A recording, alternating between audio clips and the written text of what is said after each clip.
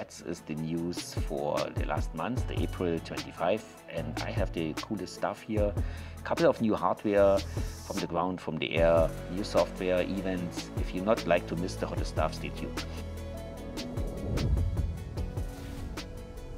We have a couple of new hardware. I think one of the important news is the new Blink from FARO. You can see the picture here. This is a combination system. It is an imaging laser scanner. I think the focus is image with laser, and they have the FARO automatic workflow.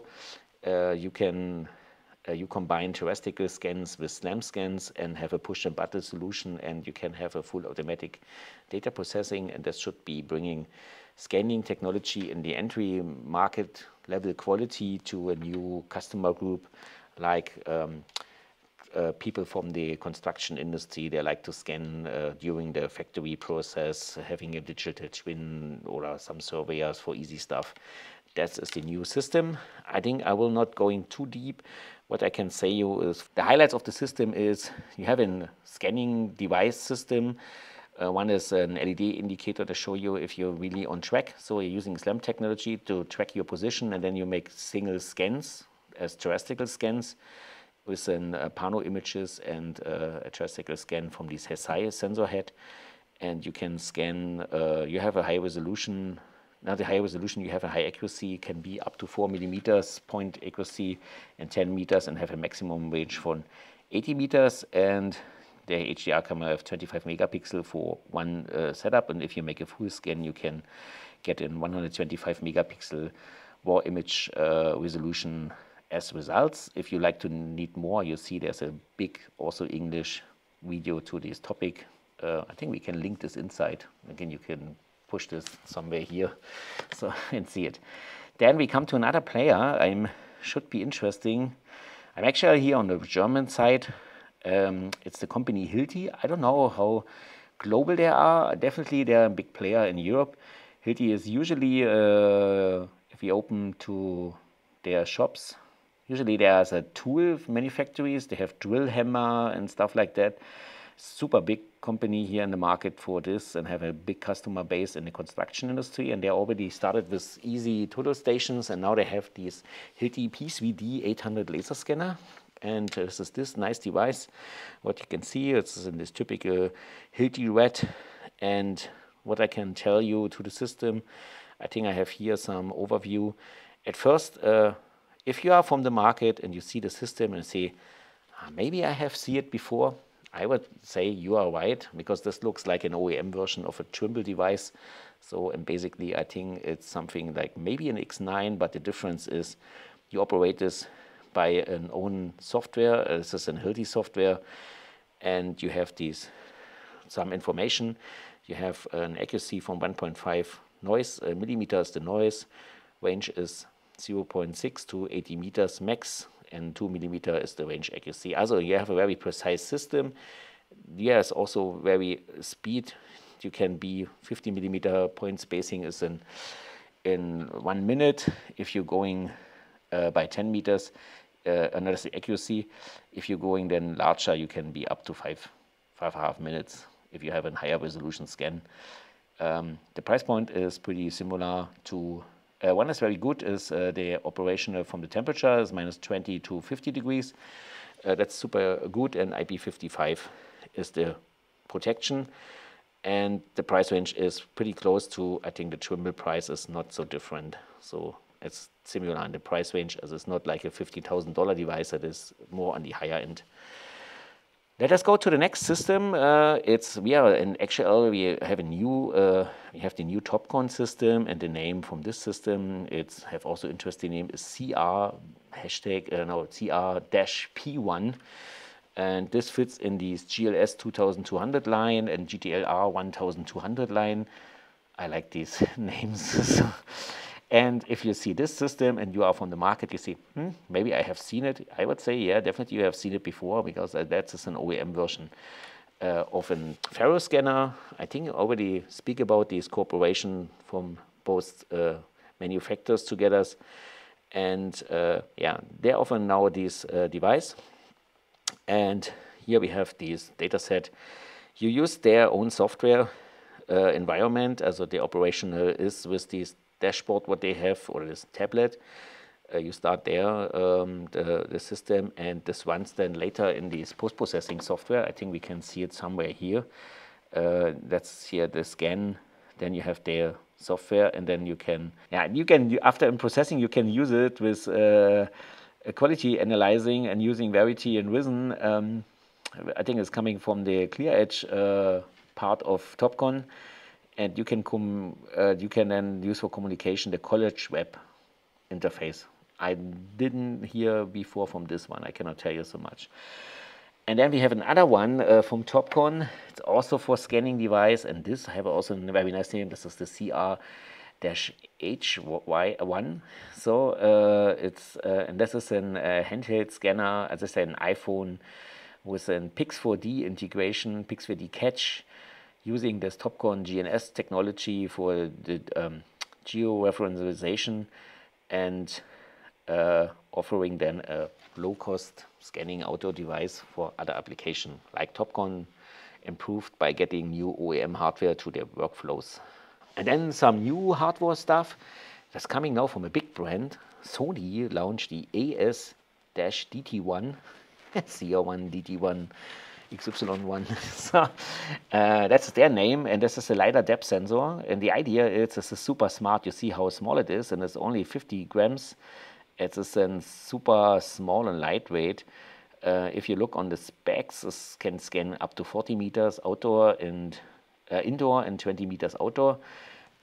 It's then detected that you can use this on robots and drone. Well, if I see using 20 meters range on a drone outside, it's maybe not the best one, but of course we have also drones that can fly inside. Also their focus is on robotic application. They basically acquires a very lightweight system. I don't have any information about the pricing. They are free, and that's a time of flight sensor. Don't have any accuracy, don't have any speed information here. So I don't know. I don't see so much in a moment. Okay, maybe in the specifications. So yeah, here we have a frame rate, right, 30 frames per second. Oh, that we have to calculate. And wavelength is 940 nanometers. So, gehen wir mal rüber. Then we have another system coming here from the using also Pix4D catch. This is the company ProStar. They have a cooperation with Pix4D catch for using precise or capturing precise data, and for using this for augmented reality of critical underground infrastructure. This software can be used in their program. They have they call them PointMan that we have here, and PointMan is an underground mapping software. And they have now the option to use this scanning device together with Pix4D catch. I don't know, they're coming from the US and Canada, I think so. I never heard it. Does somebody use it? Maybe if you use it, leave a comment if you like it. Then we go more, and now we go in the air. We're going here to Austrian company VEXEL, and they introduced a new hardware, the UltraCam Osprey 4.2, and this have now a new sensor head, also offering different sensors. Nadia sensors, infrared, I think so, corridor mapping, also RGB, also there's different kinds. They have also two systems, standard and tele, also for longer range, and this you can use practical. You have this option to use this for different application. You are 27% more faster. You can use it from lower altitude, and then with the tailor to going to a higher altitude, and you have flexible operation modes for what you like, only nadir or corridor mapping, or all mapping information together. So there is plenty of options if you are a professional user in the airplane with cameras. Then we go a little bit lighter. This is the GEOCUE American brand, and they have an HEXAGON system, and they launched here the T401 Lite, and this is an accessible professional grade sensor, and this is super light, and you can use it then on drones that not have so higher capacity. And I also saw that they can use it with these, I don't know the name, I think it's the Whisper drone from the US. I think this is a new own US company.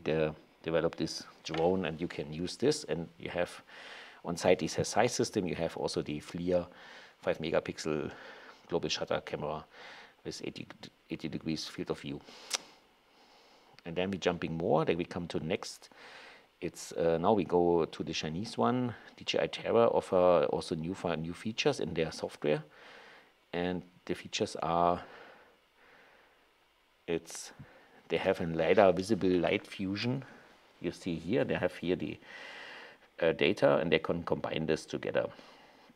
You see here they can have sustainable reconstruction, and you can see it very nice here on the next information. It looks, you have maybe a little bit gray color information, and then you can push this together and make a reconstruction and get a better visible view.